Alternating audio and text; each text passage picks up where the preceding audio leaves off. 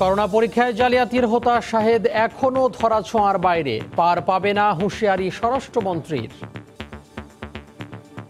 সে আমাকে ফোন দিয়েছিল, সে বলছিল আমার এইগুলো সিল করে দিচ্ছে। আমি বলছি যে আপনি নিশ্চয়ই কোনো অন্যায় কোনো কাজ করেছেন, সেই জন্যই এগুলো সিল করছেন। শাহেদের আরও কুকর্মের তথ্য ফাঁস, প্রতারণার প্রধান কৌশল ছিল ভুয়া চেক। রিকোয়েস্ট করি কোনোভাবে চেক পাস করে না, পরিশেষে আমাদেরকে সামান্য কিছু টাকা দিয়ে বলে আপাতত এটা চালাও। এরকম সে হাজারো মানুষকে চেক দিছে, কোনোটাই কাজ হয় না। তার যে ব্যাংকে টাকা নেই সেই ব্যাংকে চেকটা সে দিয়ে দেয়।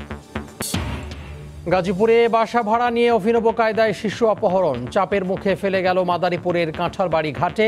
কাপড়ে থাকা মোবাইল নম্বরের সূত্র ধরে স্বজনের খোঁজ। দেশে কোভিড-19-এ আরও 37 জনের মৃত্যু। করোনাকালে কোরবানি নিয়ে সংশয়ে সাধারণ মানুষ, পশু কেনাবেচা নিয়েও শঙ্কা। কোরবানির বিকল্প নেই বলছেন আলেম ওলামারা। কৃষকের ক্ষতির কথা পরোয়া করছে না মন্ত্রণালয়, অবাধে চাল আমদানির আবারও সুযোগ। আত্মঘাতী সিদ্ধান্ত বলছেন বিশ্লেষকরা।